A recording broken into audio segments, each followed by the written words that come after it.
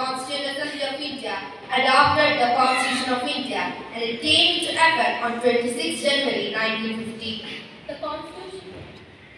The Constitution of a country is a set of written rules accepted by all people living together in a country. Constitution is a supreme law that determines the relationship among people living in a territory and also the relationship between the people and the government.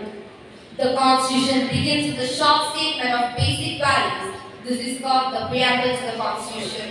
The preamble of Indian Constitution begins with, "We, the people of India, having solemnly resolved to constitute India into a sovereign, socialist, secular, democratic republic and to secure to all its citizens."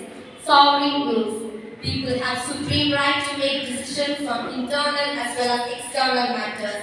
No external power can dictate the government of India. Socialist means wealth is generated socially and should be shared equally by society. Government should regulate the ownership of land and industry to reduce socio-economic inequalities. Secular means citizens have complete freedom to follow any religion, but there is no official religion. Government treats all religious beliefs and practices with equal respect. Democratic means a form of government where people enjoy equal political rights, elect their rulers and hold them accountable.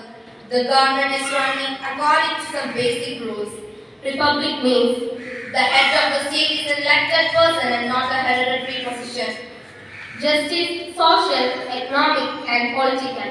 Justice means citizens cannot be discriminated on the grounds of caste, religion and gender. Social inequalities have to be reduced.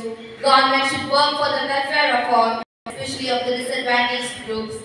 Liberty of thought, expression, belief, faith and worship. Liberty means there are no unreasonable restrictions on the citizens in what they think, how they wish to express their thoughts and the way they wish to follow their thoughts in action.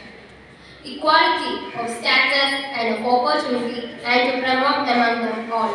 Equality means all are equal before the law. The traditional social inequalities have to be ended. The government should ensure equal opportunity for all.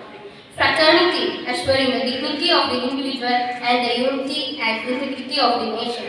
Fraternity means all of us should behave as if we are members of the same family. No one should treat a fellow citizen as inferior.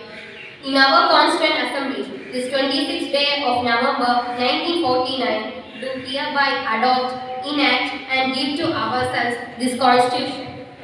Wish you a happy Constitution Day.